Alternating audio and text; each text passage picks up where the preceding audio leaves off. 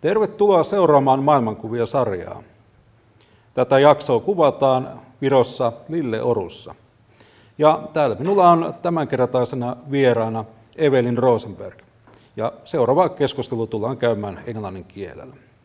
Hello Evelin, it's nice to meet you. Hi, nice to meet you too. So, how everything began with you, where you have been born in Estonia, and how this spiritual journey starts with you?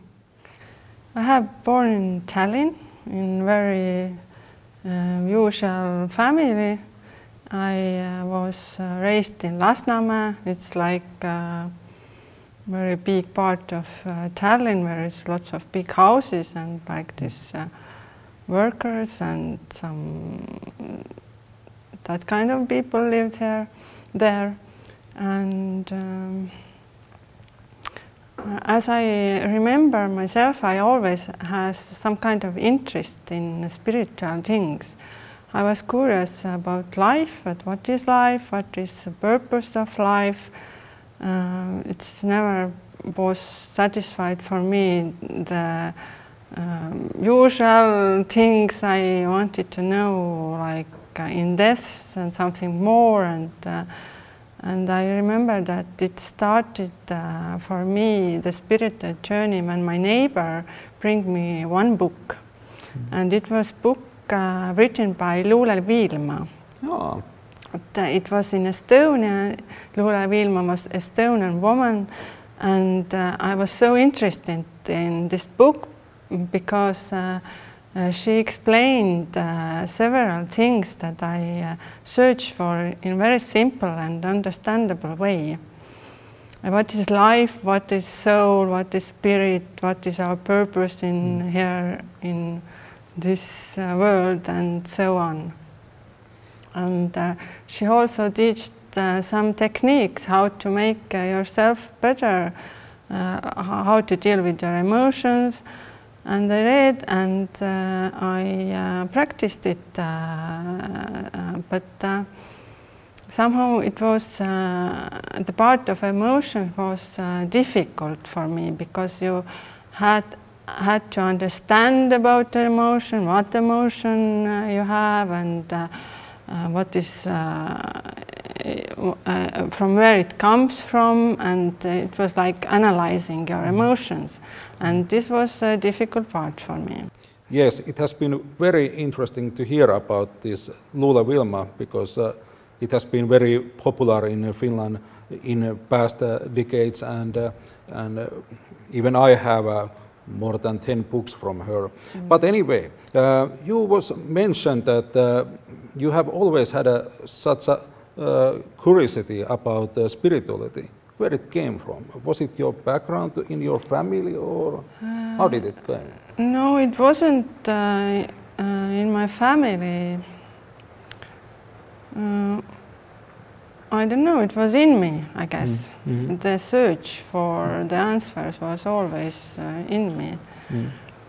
And, is it about your nature that you are that kind of that you want to explore things and research the books and yes, I read lots of spiritual books, not only Luule Viilma. My bookshelf was filled with several books, and of course the one reason, if I think, was that I had some kind of inner problems. They stemmed from my childhood. I didn't have always like this fairy tale childhood. I have a problematic childhood. My father had problems with alcohol, and my mother was quite controlling, and there was lots of arguments in the family.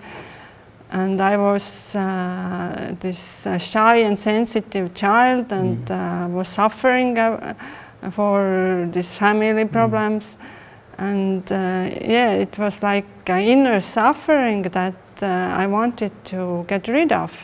And their spiritual books were lots of about the self-help and how to deal with inner problems and things like that.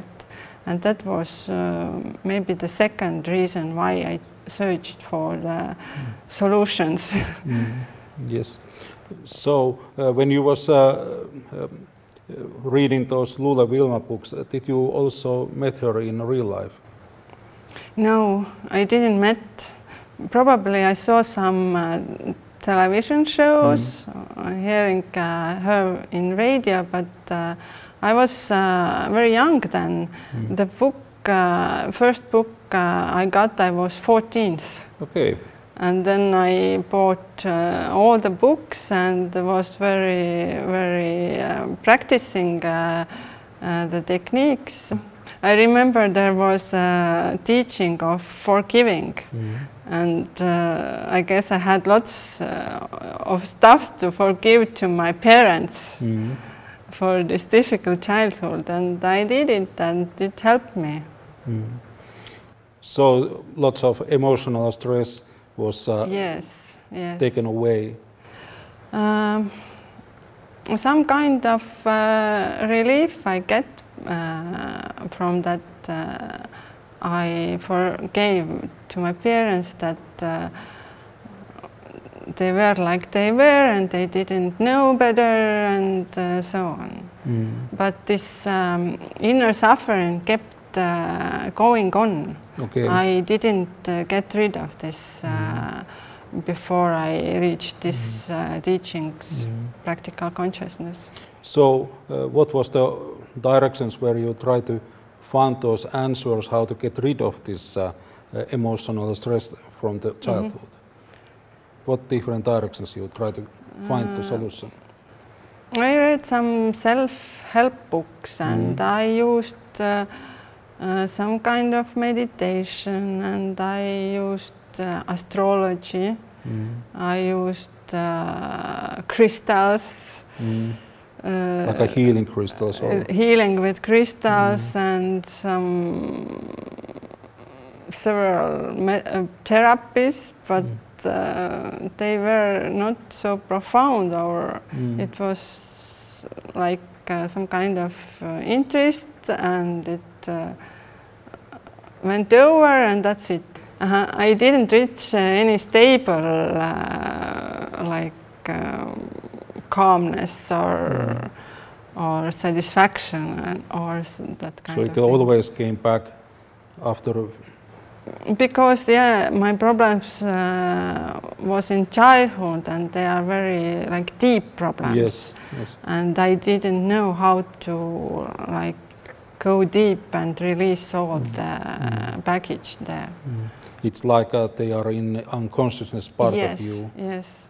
And I now know that a very big part of my problem was that I was suppressing my emotions.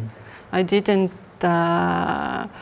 cry, I didn't argue with my parents, I was so scared and I always like many emotions I just suppressed and I keep them inside.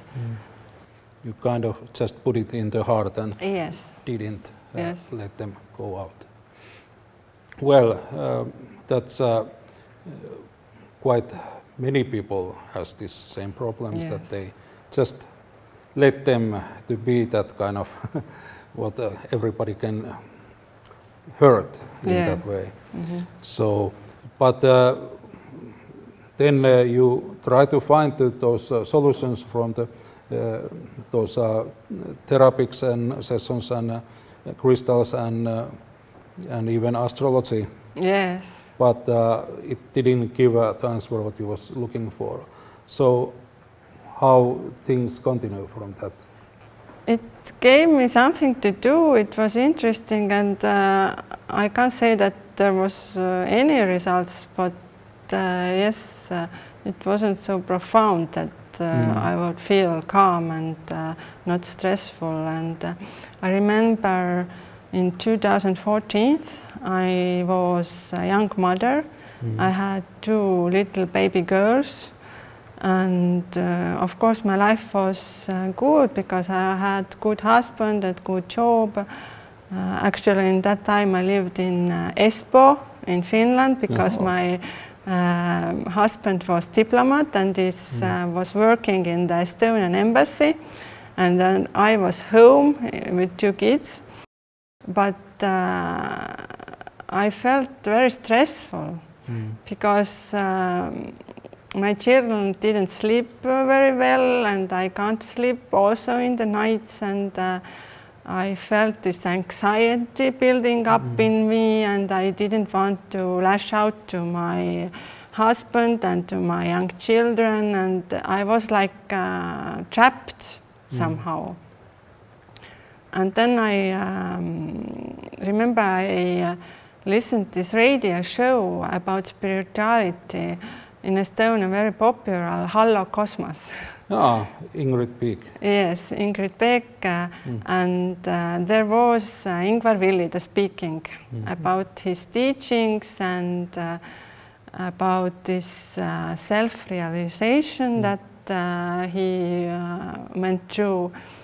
And I was very curious, of course, because I knew that it was something very big and profound experience if you have realized yourself. And I remember he speak about that, that he had a method how to teach this self-knowing and self-awareness. And it was like that I wanted to go to the courses when he teaches things like that. And I looked up that the next course was in Tartu, like 2 months, but of course I was in Finland. I didn't manage to go there, but soon we moved back to Estonia, and then I went to the courses, and yeah, I remember the first day. It ends with this kind of technique when you get to know who you really are. And it was a very profound experience for me. It was like dawn for me, like sun came up in me. I realized who I am, and it was like calmness, clarity. It was so good. And then I realized also that I'm not a bad person inside, but these are only bad emotions that I feel. And when I release the bad emotions, I can be myself, I can be my true self, like kind, calm person. And it was, I remember like today so this you experience. realize that you are not your emotions. Yes, yes. And this like little click, but it changes very much how you look at the things. Because I like, I felt like I am the emotions. And I was always with anxiety. I had also fear, doubts, lots of anger, like discontent, and so many like negative emotions. And it like were so close to me that I am these and it bad pressure emotions. you down. Yes, yes.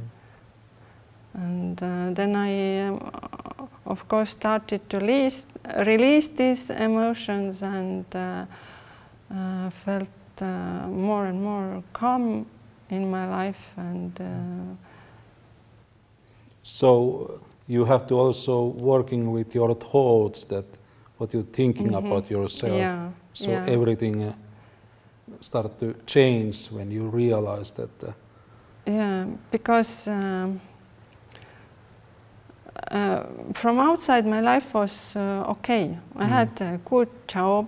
I am a lawyer. I had a job in telecommunication company. Career was good for me. I had good husband, very beautiful house, 2 daughters. But I felt very bad inside, and that inside feeling was going to change. For more calmness, relaxed, joy came out, and this kind of... So can we say that by going the course of Ingvar Vilido was one kind of turning point in your life? It was life-changing for me. Because I started, right now I was ready for these teachings, and I started right now to practice these techniques every day, and I got very good results, and it was very good. He has 5 courses, and I took all the courses in the row, and I practiced and got results, and then also took the Kriya Yoga initiations and very fast. Yes, many people has mentioned that Kriya Yoga, but I haven't asked that. What is it all about? What kind of difference is this Kriya Yoga if we compare to some others? So can you define a little bit more about the Kriya Yoga? What is it? Kriya Yoga, of course, is yoga, which is like yoga lineage, is from Kriya Babaji, and Marshall Covendan has taught our teacher Ishwarananda, and there are also breathing techniques like pranayamas. There are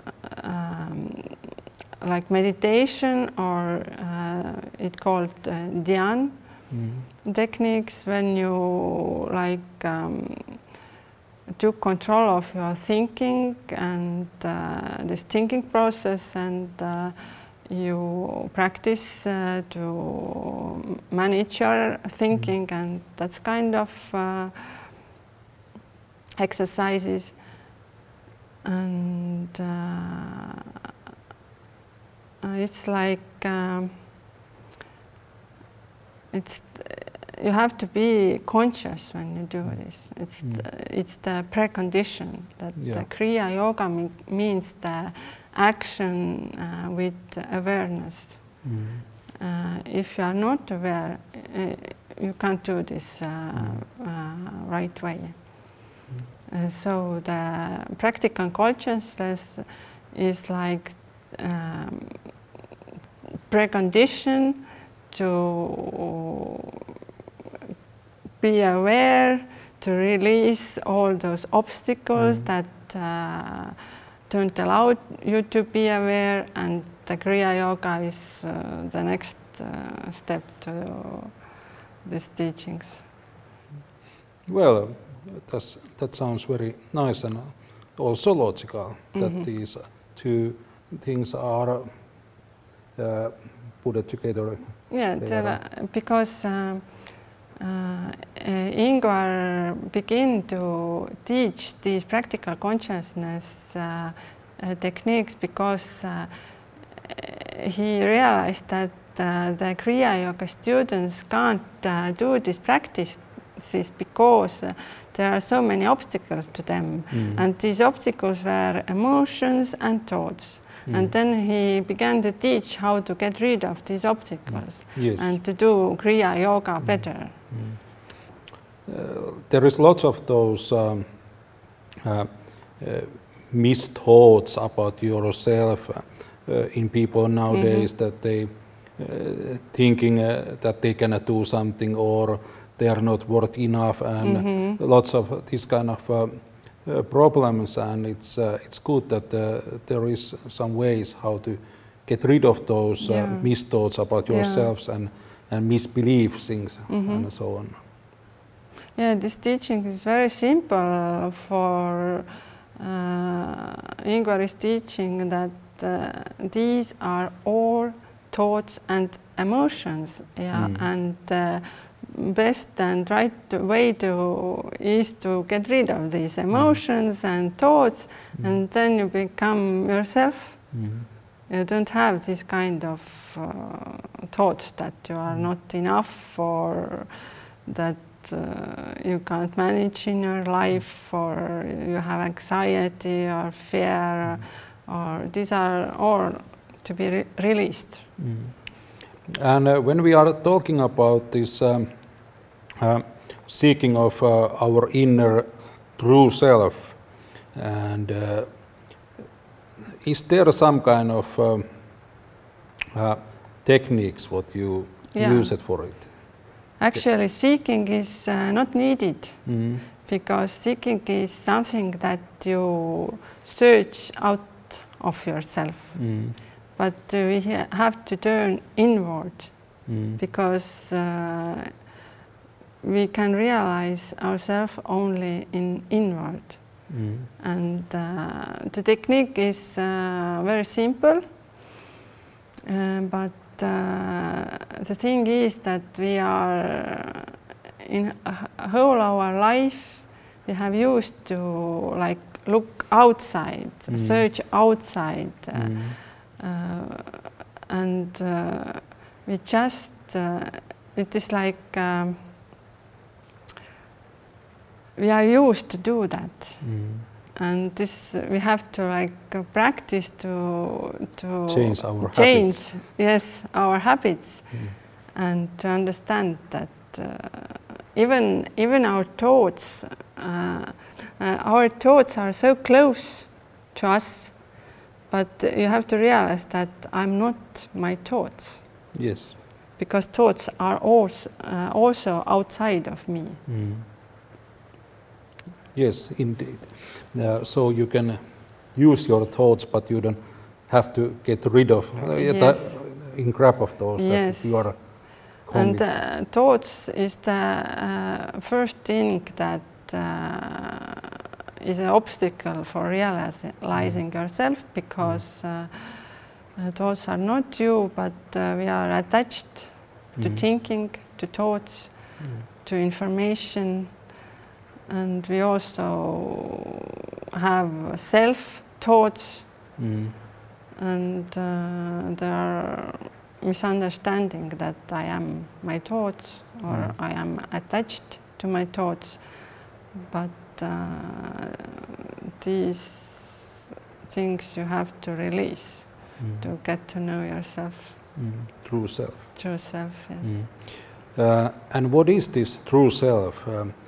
In many traditions, we are talking about higher self, and psychology field they talking super ideas and so on. But when we talking about this Kriya Yoga and practical consciousness, how you would define this true self? Is it something divine?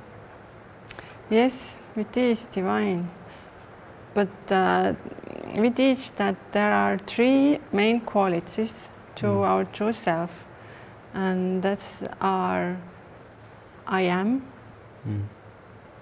I know that I am, and I am bliss. This like you can experience that you are being, you can know that you are. And if you accept yourself, then you feel bliss. You are benevolent to everything outside you and for yourself. And that's it. Yes. Well, thank you. That's opening that thing very nicely. So, if we're going back to your story, spiritual journey, so what happens when you was after that course and you went to there? What different things happened to you? I became a student of Ingvar Villido, and I started to come to Lilleorun a lot. I very liked the place, the calmness, and this very beautiful natural place. And and this changed, of course, my life very much. And like my first what kind of changes it made? My first thing became to be a yoga student and to practice a lot, practical consciousness and Kriya yoga. And my life became easier. I remember even in my work, in some point I realized that it's very effective to work because in meetings and like if I have something to do, there was any emotional obstacles. And I was very surprised that emotions are so big obstacles to do your everyday work. And if you don't have these kind of emotions, the work is more effective. It's very simple, easy to do your work.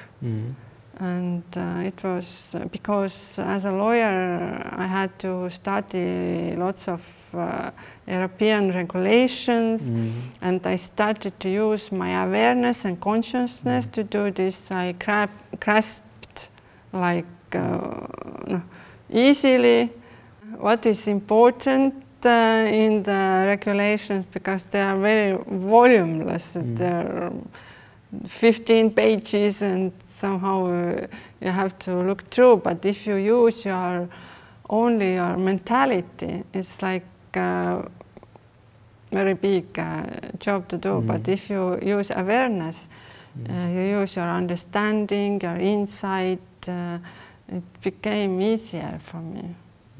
What is the role of intuition in this? I recognized in some point that I just know what is the right answer, what is the right approach, what is the right way to do things. Just I know, and you have to trust that your knowing is right, and if you act based on these knowings, then you can look back and say, oh yes, there was really good answers, and that my knowing was right. And this gives you some confidence. And then you can use your intuition like that. Yes, and what do you think about the intuition, that where this information comes when it comes through the intuition? Is it from true selves, or how do you think about it? Where this certainty comes? In Kriya Yoga and also Ingvar teaches this concept of teacher who is behind everything. And this is the insight and intuition, information, it comes from this teacher, Sadguru. Okay. It's like Guru principle that gives this good insights, good information. The teacher gives you insights and information if you are worth this. You have studied, you have worked with yourself, you had some good results, then it's like a bonus or something like that. Because this word Sadguru is new here, and I guess many people in the audience doesn't know what it means. Can you a little bit open up that what it means, Sadguru and principle of Sadguru? It's like guru of the gurus, or the teacher that pervades everything in the world, and it is inside you, it is inside your guru, and it's like a big principle. And the principle is very simple to say that the job of this principle is to teach us, to give us some information that we can develop also spiritually, we can go ahead. Do we have a all common Sadguru who is teaching us, or is it separated for everybody? It's common. It's like one point that is spreading knowledge for everyone. So kind of divine figure. Yes. Yes. Yes. Okay, that's interesting Actually, information. in Lilleorun, we have this one little temple who is dedicated to Jupiter planet, but it's also a guru principle, like in Vedic tradition, and in Hindus they say that Jupiter is guru, and guru is Jupiter is representing this guru principle also. Yes. Actually, I guess Ingvar mentioned something about those, but unfortunately I don't remember everything. So lots of to remember. Yes, indeed. Thanks for sharing this.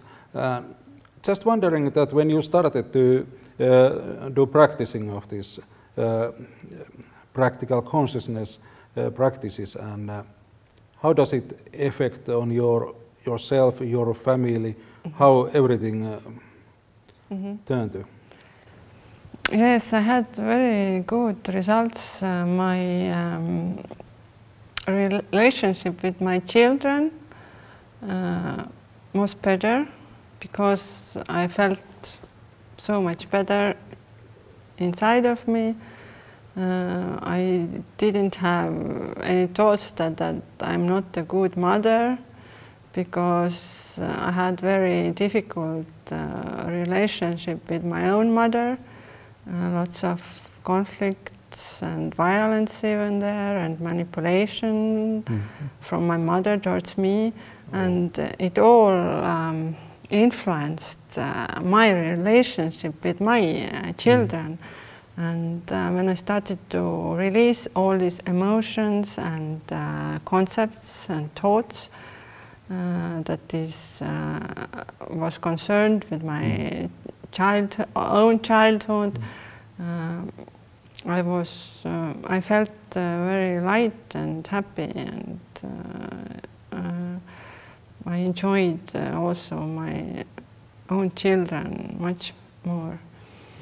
And I was linked with my mother-in-law, and one day she came and told me that, Evelin, you are a different person, you are calm, and you enjoy more life.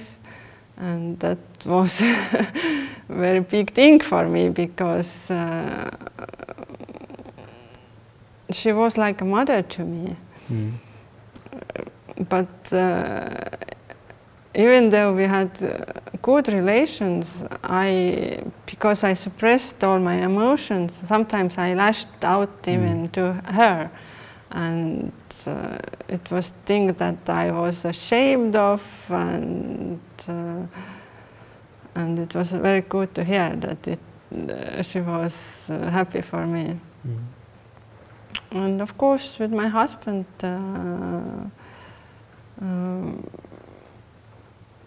he was the first that I lashed out if these emotions, tensions were so big, and the relationship with him also got much easier and better. So he didn't object this going to this course or anything? No, he saw that it was a good thing. Very good. Well, I'm just asking because quite many people, when they doesn't know what it's all about, they might be a little bit concerned. Yeah. He wasn't interested in these kind of things, and eventually that drew us apart. But there was no drama, there was understanding, and we have good relationship. That's good. That's Yeah. good. Well, it sounds that this has really changed your life, and nowadays you can enjoy more of your life, what you are going, where you are, and you are also doing, I guess, some voluntary work for Lilleorun Yes. nowadays. Yes. Can you open it up a little bit? I do these kind of things that are more joined with teachings.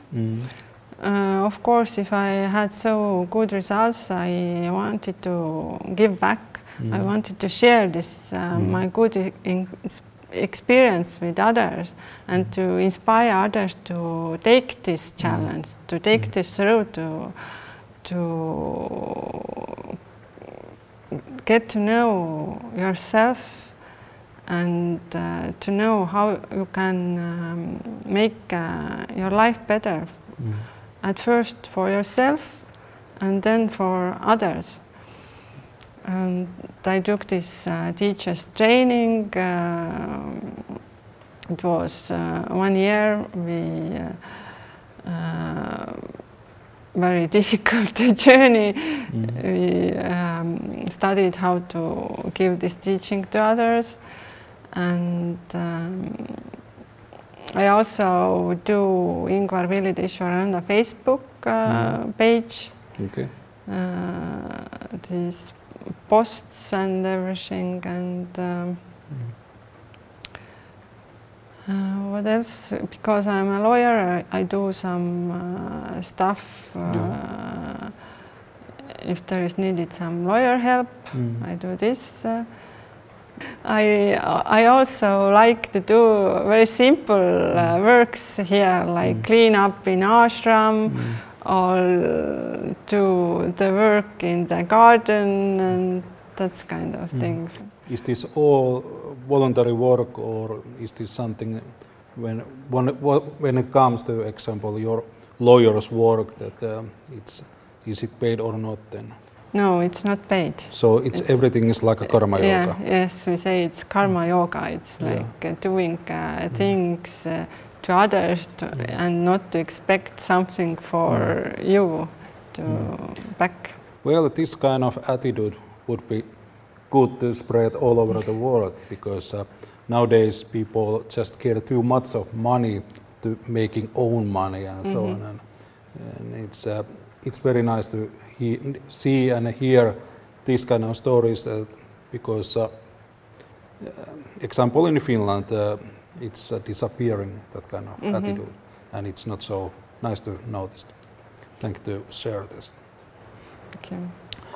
So, beside of those things what you have doing for Lilleorun, like you thought, lawyers' work, cleaners' work, and so on, you have also made other things like creating jewelries and also taking part of building this schoolhouse. Can you tell more about that? Yes, it is wonderful that here in Lilleorun we got to do new things that we haven't never do in our life. And I remember when we built this schoolhouse, I was doing the walls like in clay that I haven't done. And I was drilling and lots of new stuff. But if you don't have like these limitations in you, you can do everything. You become very universal. And I have, when we built this flower of life, I put stones in place there, and lots of new jobs and things that I never done, and also this rudraksha. It's like bracelets and malas. This I became to do here because it was a need, personal need at first. So what is purpose for those bracelets and these necklace? There is a story that rudraksha is a tree, and the rudrakshas grow in tree, and it was like gift from Shiva. When we saw the human life, he was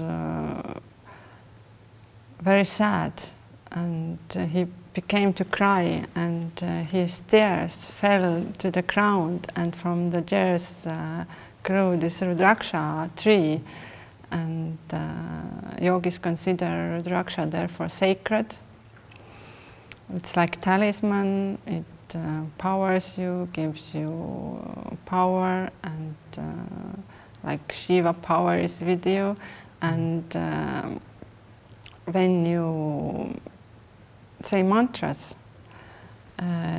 it is good to say it, for example, 108 times, and then we have this mala. It's like also in Hinduism and yogic tradition, it's like sacred number.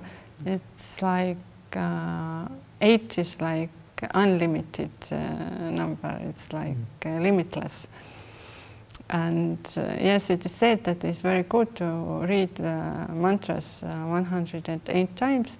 And we have these necklaces when we have 108 Rudrakshas. And then we can count each mantra, one beat, and we can count 108 mantras. It's like a very practical thing. Well, it has been very interesting to hear all these stories what you have told us, and maybe it's time to go to the last question. So what you would like to share about this life journey, what you have got, and for audience? I'm in silence because if I'm in myself, then it is silence. And it is calmness, it's silence, it's clear. And my wish is that everybody could realize who they really were. Thank you, Evelin. It has been my pleasure, my honor to meet you. Thank you. Thanks.